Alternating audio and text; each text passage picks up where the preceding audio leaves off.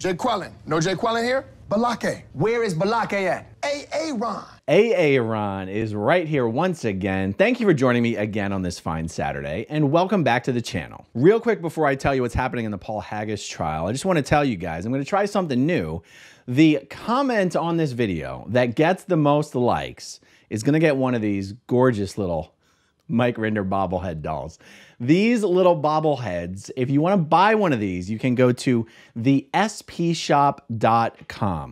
All of the proceeds from the spshop.com go to support the Aftermath Foundation. The Aftermath helps people who are escaping from Scientology and restarting their lives from scratch.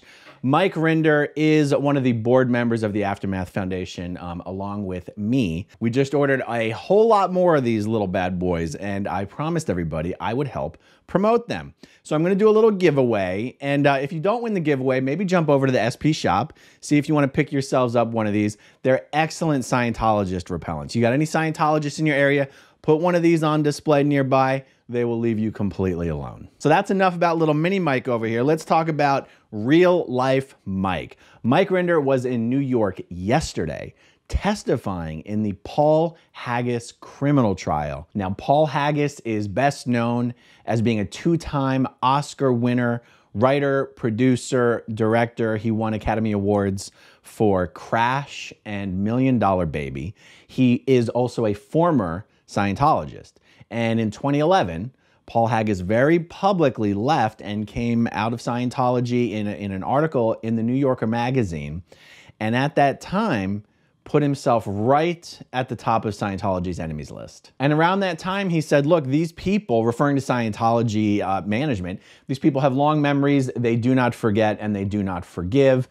And I'd be willing to bet that in a couple years or so, you're gonna find me embroiled in some sort of scandal that seems like Scientology has nothing to do with it. Well, that prediction turned out to be completely correct, and Paul Haggis has found himself embroiled in legal trouble and criminal charges relating to alleged attacks on a number of women. And people have asked me why I haven't done any videos on this case, on the trial, on Paul Haggis' situation in general. And the answer is that I simply don't know Paul Haggis. I've met him once. I never met him when he was in Scientology. I don't know any of the people who are accusing him of anything, and I have no knowledge about the case that is different than what anyone else has read in the papers, and I don't know that it's really fair for me to give my personal opinion about any of this. And this is in contrast to the Danny Masterson trial, where in the Masterson trial, Scientology is the one who was involved in silencing these victims and preventing them from coming forward. Where in Paul Haggis's case, if Scientology is involved, it's in drumming up the charges against Paul. And that gets into a much more speculative area, and speculation is just not particularly warranted coming from me in this matter. However, what is warranted is sharing what the news is reporting about what's going on and the testimony that's being given in his case. And that's what we're here to talk about today. So the reporting that I'm going to share with you, this was done by the Daily Beast, by Dorian Geiger over at the Daily Beast yesterday. Headline: Mike Rinder tells court Paul Haggis is among Scientology's 3 biggest enemies. Paul Haggis's defense team called fellow former Scientologist Mike Rinder to the stand, who testified that the director was among the church's most hated defectors. Prominent Scientology whistleblower Mike Rinder told a New York jury Friday how the $1 Million Baby writer emerged as one of Church of Scientology's top 3 public enemies following his public defection in 2009. Oh, okay, so I might be wrong. I said 2011 a moment ago, and that might be wrong. Rinder testified Friday at the trial of director Paul Haggis, who's on trial for allegedly assaulting a publicist in 2013. The Crash writer and fellow former Scientologist has long accused Scientology of fabricating the accusations in retaliation for publicly renouncing the controversial religion in 2009. Haggis's counsel questioned Rinder about various Scientology policies, including disconnection, auditing suppressive persons, plants, and fair game. The doctrine, which dictates members retaliate by whatever means necessary against enemies or critics of Scientology. Who would the fair game tactics be aimed at? Haggis's lawyer asked. Anyone that was perceived as an enemy. In Scientology, the Scientology world, an enemy is someone who is doing insane things that Scientology believes hinders their ability to save all of mankind.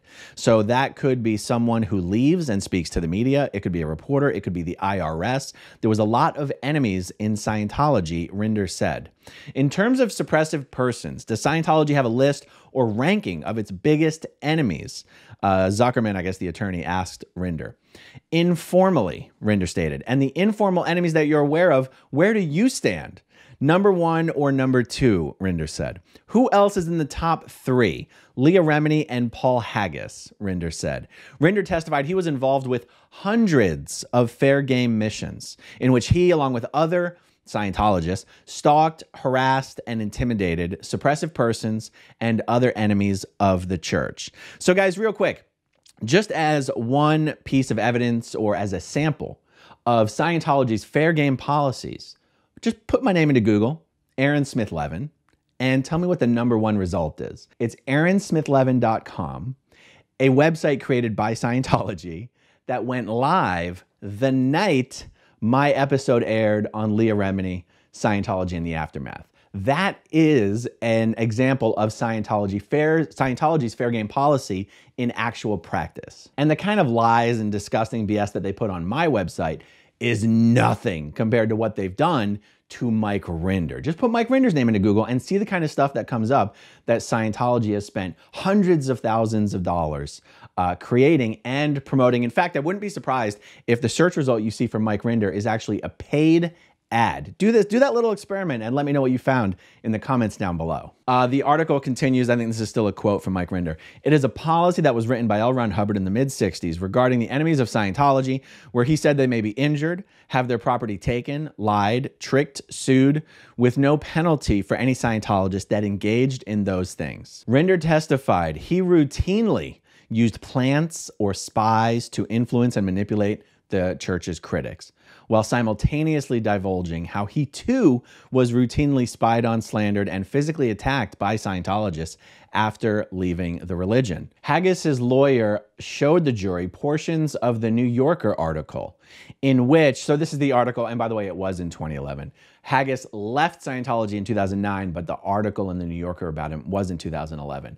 And so Haggis's lawyer showed the jury portions of that article in which Haggis predicted the church would somehow seek revenge against him. These people have long memories. My bet is that within 2 years, you're going to read something about me in a scandal that looks like it has nothing to do with Scientology. Rinder and Remini previously spoke out in defense of Haggis. We expect the next revelations about Paul Haggis in this campaign to destroy him to be based on information culled from his Scientology files in the form of more anonymous accusers hiding behind a lawyer who will never have to disclose who is paying their bill, they said in a statement. Remini, along with actress Susan Sarandon, are also rumored to possibly testify at trial. Haggis is expected to take the stand next week, his lawyers said. Now look, this quote, and they don't really say whether that quote was from Mike Rinder or from Leah Remini, but this quote does serve as an example of why I have not felt it was appropriate for me to give any opinions about this case. Because if you look at this quote, it says that the next revelations, that these things will probably be like basically picked out of his Scientology files and whatnot. And that leaves me to question, is the theory being put forth here that Scientology is using information that Paul Haggis has confessed to in his Scientology auditing sessions, and they ran around and contacted women that Paul had confessed to doing things to and is funding their lawsuit? Is that what's being proffered here as a theory? Or is the theory that these are manufactured charges? And I am not sure what the theory is really that's being put forth. Now, do I have information privately about what Scientology's efforts have been to dig up dirt on Paul, not just in their Scientology files, but from other industry sources? Yes, I have information about that. Do I have information about that specifically indicates these women's accusations are just manufactured and false. I don't have any information about that. I don't have any information that goes, oh yes, I know these women are lying. So if the women are telling the truth, I don't think it's particularly relevant for me to be doing videos saying, yes, but the Church of Scientology put them up to this.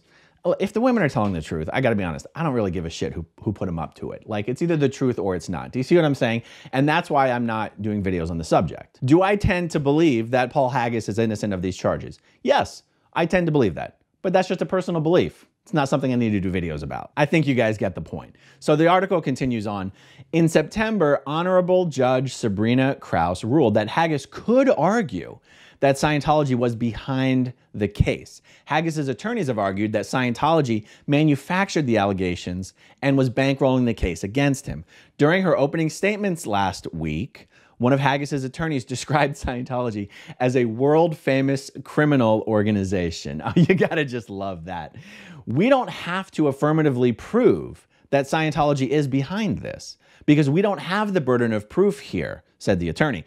But as you will see, the circumstantial evidence of Scientology's involvement here will be powerful. Haggis has long maintained the incident involving Briest was consensual. So this is what occurred on Friday. As reports continue to come out about this case, I will do videos about the reporting. That way I can share the information without giving a whole bunch of editorialization and just giving my opinion. That's what I really don't want to do. So that's all I got on this for now, guys. Before I sign off, just yesterday I passed 90,000 subscribers. I'm trying to hit 95 this week and 100 next week. So even though I usually don't ask people to subscribe, for this week only, and maybe next week as well, if you like what I do here, please hit that subscribe button and help me make my goal this week. All right, everyone, thank you for watching. Thanks to all of you who watched until the very end, and I'll talk to you soon. Okay, if you want to see my rock and roll songs, click right on this guitar. And if you want to see a different one of my videos,